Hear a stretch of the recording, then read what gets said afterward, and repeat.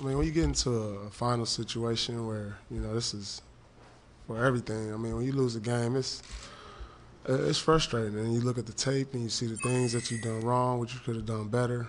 Uh, it's very frustrating because all year long, all summer long before the season started, you put so much into it for these moments right here. And when you lose a game for little things, that's why it hurts so bad.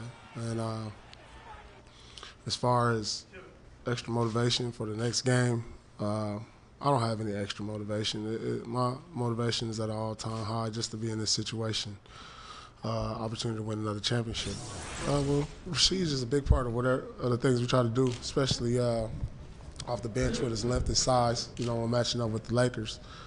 But that means a combination of other guys have to come in and step up. If he can't give you his full strength, other guys have to be willing to step in and make up for that. But what Rasheed does give you, he gives you veteran smarts when he's in the game defensively. He gives you length, rebounding, and shooting when he's out there. So we're going to need him. Even though these is the last 4 games of the season, we're going to need him, but we're going to need everybody. Like I told y'all before, it's not about one individual. It's some guys aren't going to be playing as well as they like to. And so it has to come from a combination of all 15 guys, and we're going to need them all to win the championship. That's what it's going to take.